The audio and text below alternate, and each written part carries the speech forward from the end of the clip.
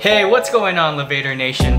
Did you know that physical therapy can be utilized and have actually a lot of benefits for patients that have cancer, or also known as oncology? Now, I don't know about you, but before PT school and during PT school, I had no idea that oncology was even a specialty in physical therapy until one of my freaking classmates got a residency to be a resident for oncology physical therapy. So in this special interview video, he gave me his luxurious time because he doesn't have that much time right now because he's in residency and working so hard, but he was willing to sit down and allow me to pick his brain about oncology physical therapy because, I mean, I don't even know that much about it. So if you're interested in physical therapy and working with patients that have cancer, please make sure you watch this video all the way to the end so you can learn all about that. So let's get into this. Lego.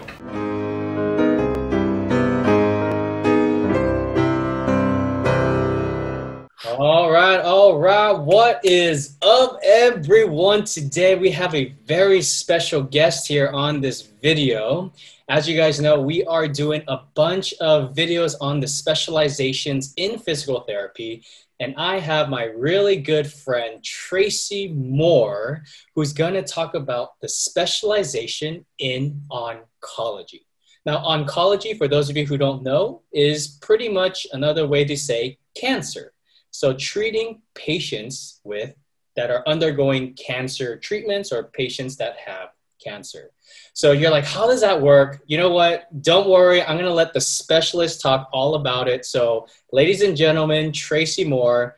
Tracy, why don't you tell me a little bit about your path to physical therapy and then talk a little bit about your, your specialization in oncology. Awesome. So first of all, thanks for having me. Always good to see my friend Justin here, Live for Change. So yeah, I'm Tracy. I'm currently a resident undergoing a specialization in oncology for physical therapy.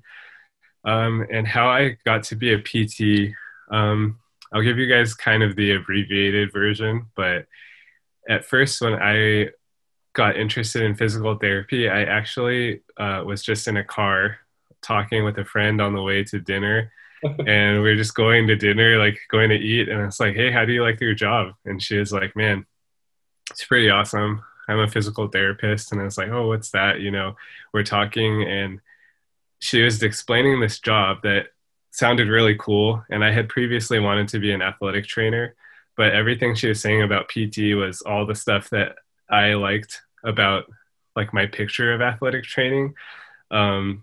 And none of the stuff that I wasn't that excited about. I wasn't really down to like travel with the teams or do anything like that. And she just explained it really well. So it's like 4 of us in the car or whatever.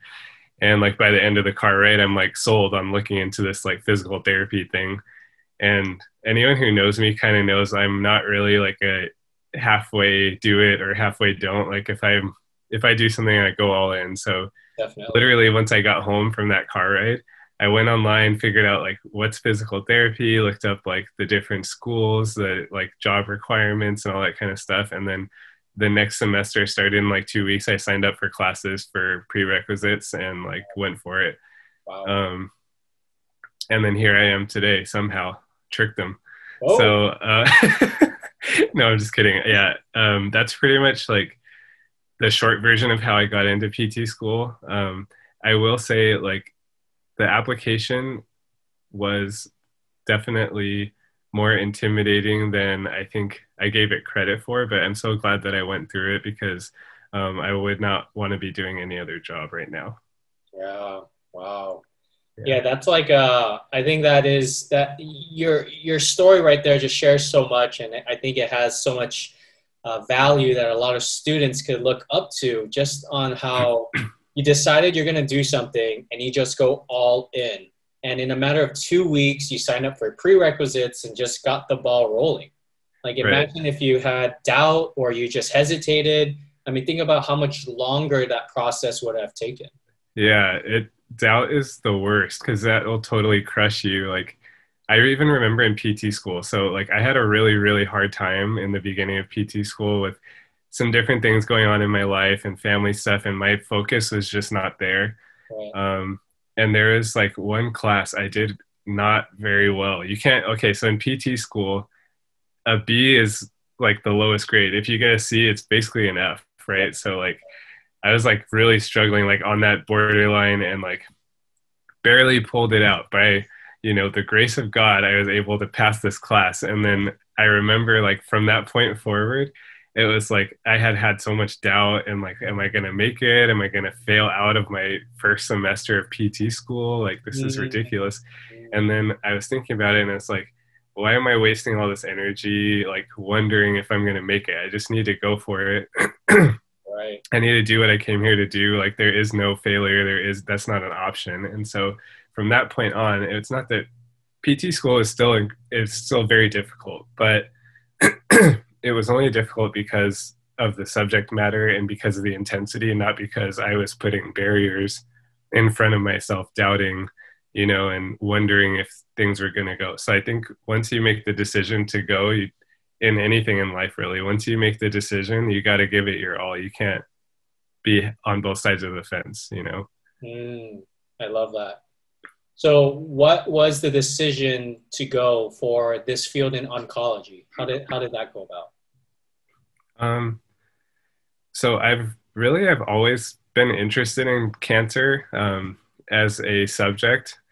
We have some history of cancer in my family, and actually, I don't know like how personal we're allowed to get, but Do I get mean, personal as you want, man. okay, well, when I was young, my mother had cancer, and she actually died when I was young of a brain tumor. And it's not like one of those like like Batman, like he loses his parents and goes and becomes like some kind of like tortured superhero or whatever. Like it's more like just kind of this like understanding, like that this is a real thing. It's not like some far off thing that like people do research and you always hear about research. And it had touched my life at a very young age, so I think that that interest was always there. But in PT school, I really felt like we were very well educated for certain areas of practice, and in other areas we just didn't know as much. And it makes sense because PT is a generalist degree, right? So you get taught a little bit of everything and you get taught the most of the most common things, which totally makes sense. But oncology was one of those where I felt like just unprepared, and not against my school or anything like that. It's just like I feel like I didn't have any extra time to devote to this. So when someone came to lecture to us about oncology and all these different residencies, there's ortho residencies, neuro oncology. There was even one, I think, with like veterans and stuff that sounded super cool. Right. But the oncology one stood out to me because when I thought about it, I was like, I could go do an ortho residency, I could go do a neuro, but I feel that there are quite a few of these people already. There are a lot of people who are super good in this field. Um, and I know where to find that information. Like it might take me longer to do it outside of a residency, but I can get good at that. For oncology, I felt I wouldn't even know where to start. So I think that's kind of where it came to be. Like it piqued my interest. And so I reached out to the residency director and shadowed the current resident at the time. Actually applied to work per diem at the place that the residency was going on at City of Hope, and then applied for the residency after getting a little experience there, because it was like really quick. I loved it so much, but I knew like if I wanted to get to the level where I wanted to be at, that the residency would be the fastest way to do that. Wow. Wow. So many questions. Where do I begin? Where do I begin? Why don't we talk a little bit more about like just what's it like to be in the oncology field in physical therapy, and how does that differ from like ortho or whatever?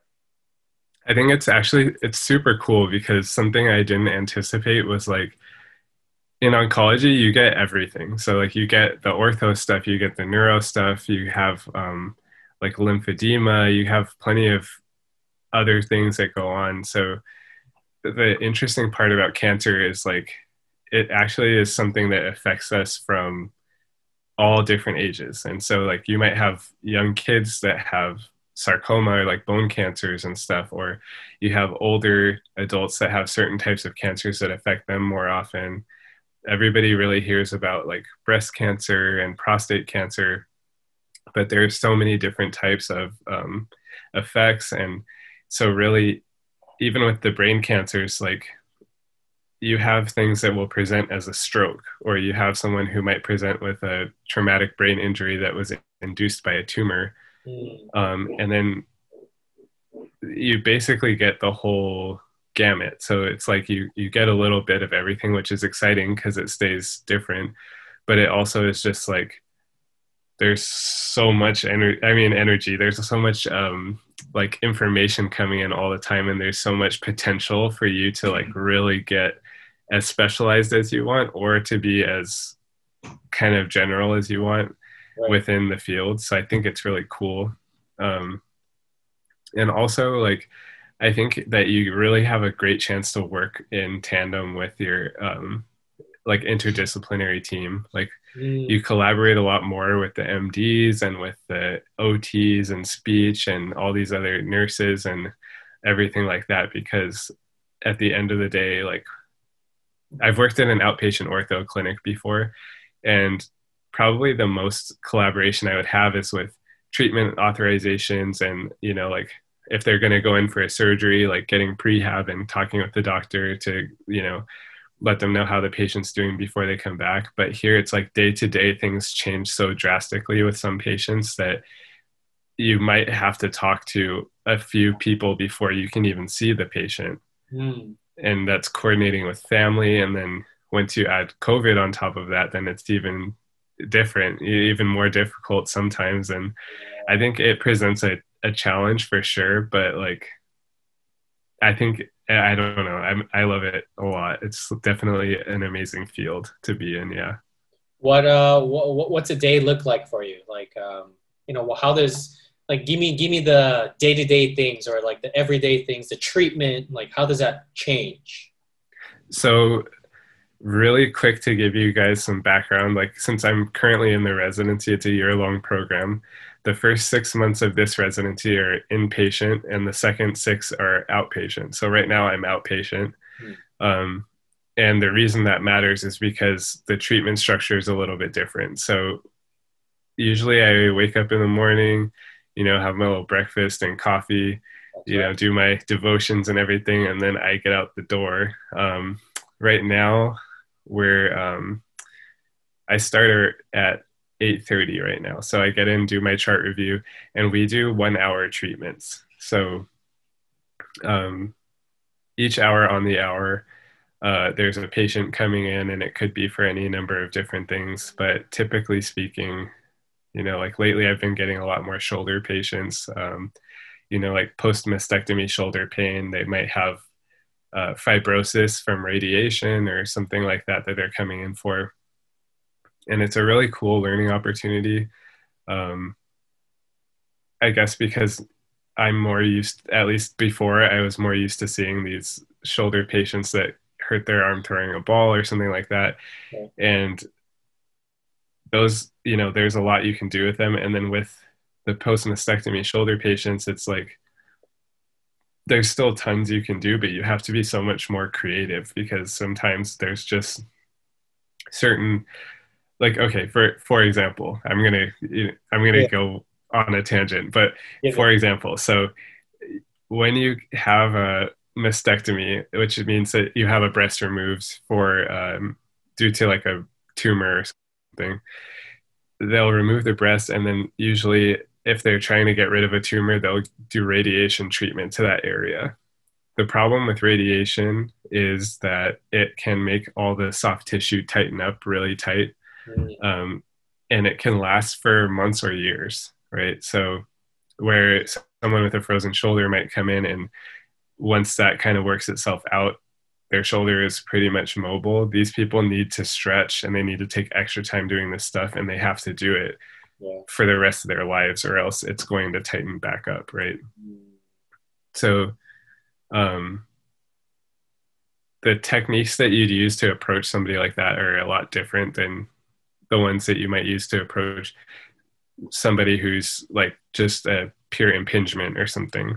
Right. But at the same time, like, actually, that's a lie. The techniques are pretty much very similar, but the approach is different and the strategy is different, because you might have to spend more time in the manual therapy than you do on the exercises, or, if they're really good at doing the stretches at home, then you kind of open up your world a little and you can do other stuff. Okay. But so we'll see the patients, they come in, and then usually as a resident, after I get off work, then I go home and read some research or do some papers that need to be done, and things like that. I'm working on like a scholarly project that's pretty fun, but it's really busy. It's very fast paced, but it's for a good reason. Yeah, it's definitely making me learn more and like take ownership of my career and my development. Yeah, that's amazing. I think it's so great that you're going through a residency to have, the mentorship with patients that have cancer. Because I feel like if I got it and I was like, I'm going to figure this out, I would just be so lost, especially in this very, not so common area in physical therapy, at least, Right. But for really quick, for those of you who are listening, if you want to get a specialization in any kind of field, residency is a quick way, which is typically 1 year with mentorship, and you get paid, and then you're pretty much already set up for success for the examination to get certified at the end. Right. Which is why one of the big reasons why you did it as well. Yeah, you either need like a certain number of contact hours with a patient population, or to complete a residency. That's usually the requirement. I think it's the same for the OCS and the NCS, and maybe a GCS too. But you can't double dip. So it's not like you can like, oh, like I saw this geriatric person who is post-stroke and also like, like you can't, it's one or the other. So like that's the tricky part. So residency is definitely an investment in that sense. Like if you're going to go for the specialist certification. Yeah. But it's not like, I would not say like, if you don't know what to do after PT school, I wouldn't say you should just like, I guess I'll do a residency. Like you really should know, because it really is an investment, like personal, like your time and your relationships. Like you do have to say no to a lot of stuff that you would like to do to make sure that you're excelling where you're at. Because if you're not, then you're putting yourself through all this stress for no reason, and you're doing yourself a disservice, and your patients really too. Yeah. Well said, my friend. Well said. Thanks. I know you on a personal level, so I know that you are a A+ guy, the go-to guy, like super knowledgeable, genuine, super personable. Like I would have my mother, I would be totally comfortable having you treat my mother. That's how, basically you're a great guy. Hey guys, really quick, if you're liking this video so far, don't forget to smash that like button. And if you have any comments or any follow-up questions regarding oncology or physical therapy or the merging of those two, don't forget to comment below. And lastly, if you like this series on specializations in physical therapy, don't worry, there are so many of them in the world of physical therapy, and I am going to talk about all of them. So if you're interested in any of that, don't forget to subscribe and hit those notification bells so you don't miss that video when it drops. All right, let's get back to that interview. But I was curious, since you're already going through a residency and or in this field of oncology, I think every field kind of, has its own perks, and I feel like certain personalities blend better with certain fields. what would you say would be like maybe like one or two traits or characteristics someone should have that you feel like would be a good fit for oncology? That is a good question. Okay, so one of my favorite professors I had in school, his name is Dr. Sueki, right? Um, Something that he said before we went on our rotations has stuck with me to this day. So I'm going to borrow a little bit from what he said for this answer. I think that so the question we asked him was, what should we do to prepare before we come to your clinic? And to give you guys some background, this was like we learned all this stuff for like a year and a half, 2 years, and then we're like, okay, like they're about to send us out of the nest into the real world to treat some patients, right? So Right. we're all nervous and we're asking him, what should we do to prepare? And he said, you should read Sports Illustrated, Time Magazine, and People Magazine. I Right. think, and he's basically, and we're looking at him wondering, like, what are you talking about? Like, I thought he was going to start laughing after he said that, and he didn't. He's just like, yeah, read the magazines. And so I'm like, like what? He's like, well, if you can know about sports, current events, and pop culture, you can have a conversation about anything. That's right. And I think that's the first uh, characteristic I would say that you need to have, especially in oncology, Hmm. because I found so many times where patients just need to have a conversation. Like they just need to somebody to see them as a person, and they are so much more willing to trust you as a clinician and to really get invested in their own health the way that you are if you can relate to them about something that they actually enjoy. If I come in and say like, hey, Miss Smith, let's get your shoulder abduction range of motion to 180 degrees so that you can allow yourself to, I don't know, like some stupid treatment goal, or Yeah. whatever the case is. I just walk in and tell her these ridiculous goals, even if they're totally realistic. Just like, I don't, like, who are you and why should I care? Right. But like, if you walk in and you know you can strike up a conversation, like, yeah, sure, it takes 5 minutes of your treatment, but the next 45 minutes are going to be so much more productive than it ever would have been if you have to try to get buy-in with every single activity you ever do, you Right. know and Right. they're going to do their home exercise program. If they like you, they're going to be more willing to say, okay, Justin told me I need to do this exercise program and he really thinks it's going to help me. So I Right. don't want to fail him when I go in. I'm going to do this and we'll see how it goes. Instead of like, you're just coming in and you're another doctor just telling them what to do, you Right. know? Yeah. And there's a place for that, I understand. But as physical therapists, I think you have a unique opportunity to connect with people on a level that other professions don't get to do. Yeah. And that's such a huge part. And on that note, I would say that the second trait um, of someone who's good in oncology, I think would, it sounds cheesy, but I think that you do need to have some level of empathy for your patients, because it's not that you need to sit there and like cry with them all the time. Sometimes that may happen and that might be, I would never say cry with them as a strategy. I'm just saying like, sometimes it's hard. Like, oncology is a really hard field, and there are some really heavy days, and sometimes it just gets to you. But more than just like just crying with somebody, I mean like being empathetic in the sense that like that you both know they have cancer, and it's not like a secret. Like that's why they're there. You're probably working at a cancer center or something, or at least it's come up. And there's a lot of stuff that comes with that, like we talk about like psychological factors and biological factors and social factors that come with different things, and a lot of those play into a cancer diagnosis, whether it's like early treatment or they've had a history of cancer and now they're like post treatment. And we call in cancer, in oncology, we call patient anyone who's been diagnosed with cancer, you call them a cancer survivor. So from the first day of diagnosis until end of life, they're called a cancer survivor. And Mm. I think that as much as like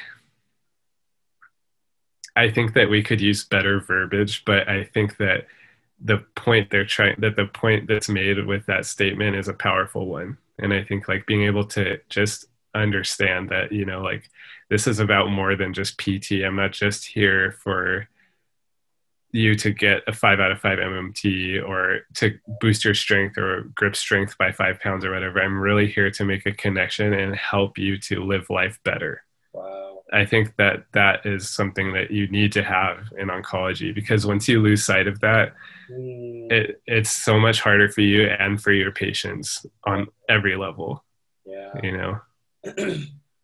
Yeah, that's you know, just like you mentioned, like it's no secret that the patient's there because of cancer. And I Right, feel like it's such a big thing. Like I remember when right, I was first in the clinic, and one of the questions we should ask to just screen the patient is like, any history of cancer? Like I yeah, feel like even asking that question, I felt so awkward, or it was just so like weird because it's like such a right, big thing. But now, like you actually being in that field, just hitting it on the head, it's like you have to have some sort of empathy and some sort of like humanness to it. right.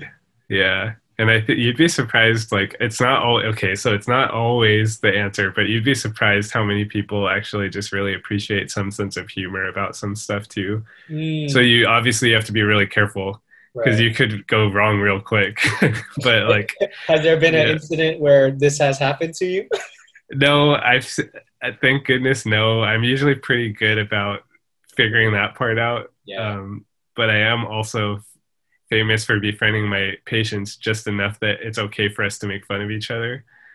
More so me making fun of them while they're doing exercises, but you know, um, yeah, I haven't really gotten into hot water with anybody, but I think that a little bit of humor goes a long way in some circumstances. But Yeah. at the same time, that's where the empathy comes in. Because if you just come in trying to make fun of your patients all the time, it's not, that's kind of a, oh man, Uh, yeah, not a good move. Not a good move at all. Yeah, Wow.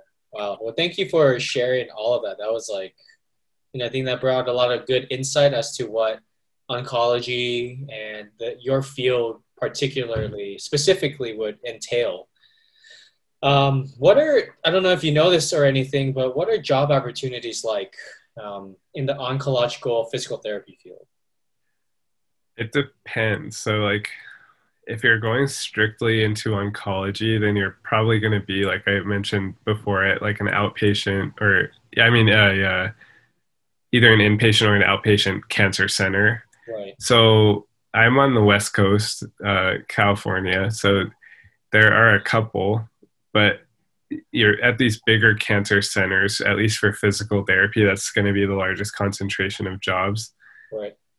And I would say turnover for staff is not very high, right? Like when people get into oncology, it's not like like let's cross my fingers and see how this works. It's like they're really here for a reason, and if they sign on for a full-time job, they're really not like trying to like just leave for no reason. Right. But that being said, I do know like it's a quickly growing field. There are more centers being built, and there is a lot of availability for per diem and stuff like that, respective to like the staff positions. But um, yeah, I would say that it's expanding for sure, but I couldn't really put a number to it. Yeah. Yeah. Man. So, there's probably not too many cancer centers and hospitals around the United States. So maybe the job opportunity is not as concentrated as much as like other specializations. You think? Yeah, I'd say if you're looking for like a comprehensive cancer center where you get to see a wide variety of stuff, then you would probably have to look for those. But I'm sure, I mean, cancer is something that's ubiquitous, right? Like it's all over the place. Yeah. It's like I think something like 2 in 3 females and 1 in 3 males or something like that. I may have flip-flopped those, but Sure. it's a large percentage of people will be diagnosed with cancer. And so I'm sure that if you search for oncology physical therapy in your area, there's a clinic or a place that probably sees um, cancer patients. It just depends on like what type of feel you're going for. I know there's some smaller clinics, but um, if you're trying to get the widest variety, it would be one of the comprehensive cancer centers. For sure, for sure. Yeah. So you talked a lot about a lot of pros in this field. Can you share maybe like 1 or 2 cons that you didn't really anticipate maybe getting into here, and you're like, oh wow, this is a lot more than I thought it was, or something like that? Yeah. Let's see. Cons. Okay, so this sounds obvious, but like I think con number 1 is that it's just really emotionally taxing some days. And I'm like a super easy, like you guys don't know me, like, but when I say like easygoing, like I've been told I'm too easygoing sometimes, like You're too easy. I really don't. You're stupid. I I don't like. Of course, like I mean, I get stressed and stuff like that. But I mean, like if you try to tell me I'm gonna have a tough time doing something, I will tell you no, I'm not. Like in physical therapy school, like I got married at the end of PT school while we were doing finals and all that kind of stuff, and I was TAing Right. and I was moving and you know, all this stuff happening at one time. But like I promise you, when I talk to people about it, I was like, that was one of the funnest times of my life. Like people would tell me like this wedding planning is going to be really stressful, and I actually helped a lot. So just so you know, like I I actually was very active in our wedding planning, and I really enjoyed it. So there's hope for you people out there, brothers. All right. So anyways, the reason I say that is because like getting into oncology, like people would tell me like, this is really taxing. This is emotional. Like it's very stressful. And I was like, okay, I hear you, but like, Is it really? is it like, I know it is, but like, is it that bad? And like some days it's really that bad, like there are people, some days are great. And then some days people die, and like, this is something that I've literally been walking into a room and find out that they died 5 minutes ago. Wow. Or I've walked into a room and found out that I'm the first person to talk to this person after she found out her cancer is back.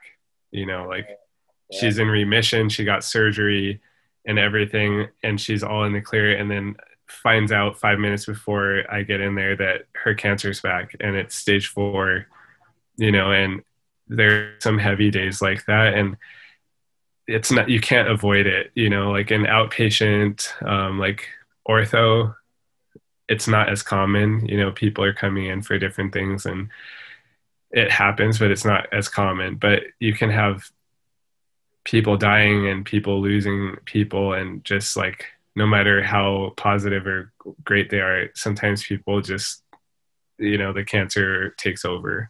Yeah. So I think that that's definitely a part of this field that's difficult, and it's hard to not take that home sometimes, Yeah. Because it can take, if you're not careful, it really can take a toll on you and on your family life and everything like that too. Yeah, I'm really great. My wife's great. She's like very encouraging and kind of like, uplifting and stuff. And she totally gets it.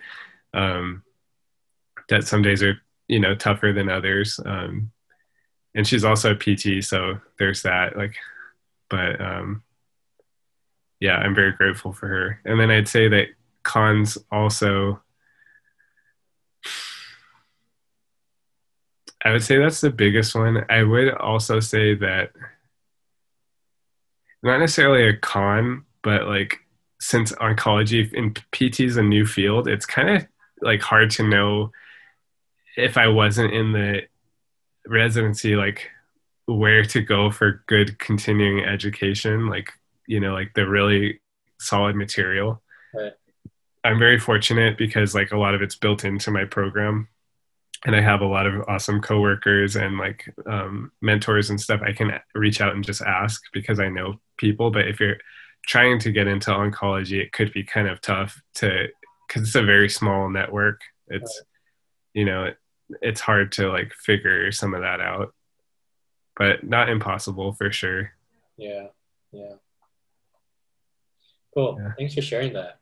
Yeah. I know. Yeah. I mean, that's definitely not an easy thing. And one of the, as fascinating as cancer can be, the negative side that a lot of people are just focused on is death, right? Like that's Right. kind of the outcome of just this prolonged cancer. And I'm sure it comes a lot more often than you might ever expect it to come. So, Right. just having that in mind, I think is always a good thing to be expectant on, but hopefully not. Yeah. Yeah. Like, yeah.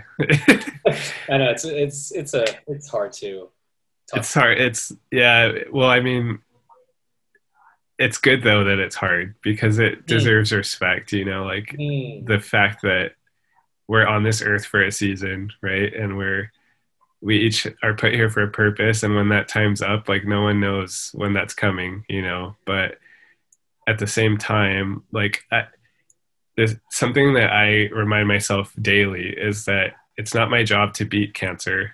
It's not my patient's job to beat cancer because neither one of us has any control over the disease, right? It's my job to help them live the best that they possibly can in the time that they have left, whether that's 15, 20, 30 years, or whether that's 30 days. My job is just to, if I can leave them better than they were when I met them, and I can help improve their quality of life in any way, then I've done my job. mm. And I think I try to remind myself that. And, like try to have fun with it, because the patients really like, they're there to get better, but they also, like who doesn't want to have a good time? If you have to deal with something, like you're going to look for somebody that makes you smile before you look for somebody that makes you do 15 more push-ups, like that's that's what it is. So, you know as much as it's like a serious thing, it's also like something to like, you know Yeah. you understand each other. Well, you are by far out of anyone that I know probably the most fit for this position. So Thank you. I had one last question, and I think this is for anyone who is even slightly interested in this field, because I always like to give practical advice or tips. So, in your practical advice, what would you say is like one thing a student, whether they're pre-physical therapy or in PT school, that they can get involved with right now or take action right now to even have one step forward in getting involved in oncology? What would that be? Ooh, that's really good. Okay, can I say two? Sure. Okay. It's only because we're good friends. That's why I get to cheat. Take that. Okay, so I would say number one, like it goes back to the same thing.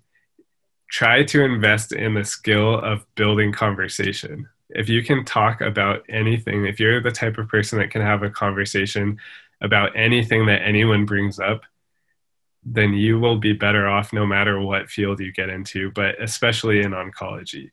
Mm, The second thing that I would say is actually just reach out to, like, look for an oncology physical therapist and go shadow them, because there's some stuff that you can look up. I mean, you guys are already Googling stuff. Obviously, you're online because you wouldn't be watching YouTube if you're not searching for information, right? that's So, right. That's right. right. So take that.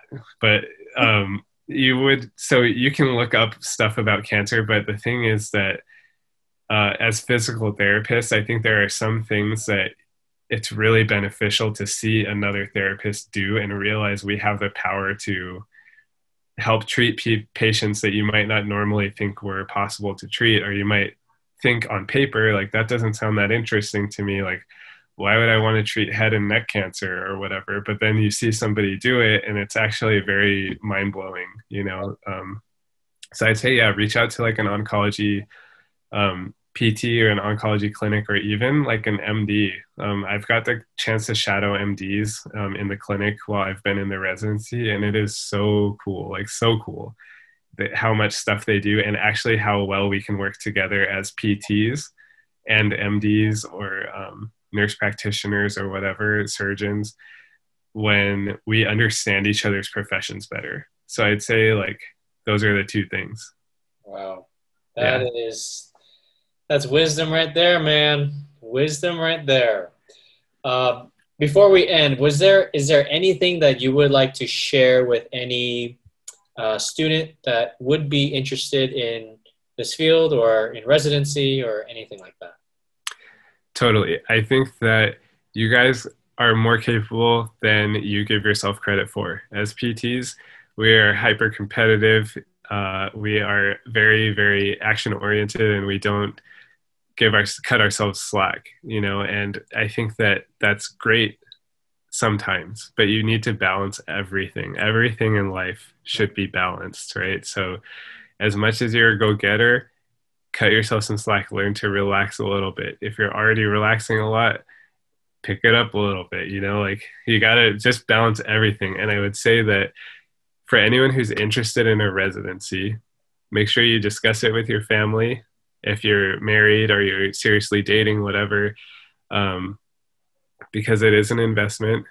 But at the same time, for those who are not considering it or not interested, you don't need to be a resident to become an excellent therapist, because even if you go through a residency, if you do it half baked the whole way through, you're not going to be an expert on the other side. You're going to be a very well qualified person with some letters and a little bit more knowledge than you had when you graduated, and that's not going to do anyone any good. So whichever way you go, make peace with it, go all the way in, do the best that you can to be excellent where you're at, and don't measure your success by other people's. Just you make your path and you go down that path with confidence.